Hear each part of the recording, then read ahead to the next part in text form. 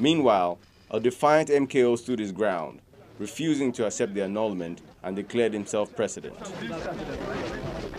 Assuming there was good faith on the part of government, all matters relating to the election should have gone to the tribunal set up by law for such cases, and should only have been initiated by persons or bodies that had genuine interest in the election.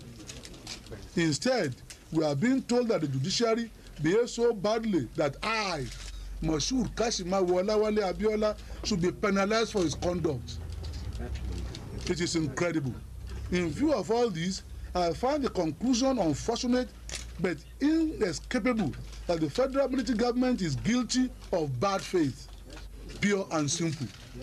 No one has accused me of any offense against any known electoral law or regulation.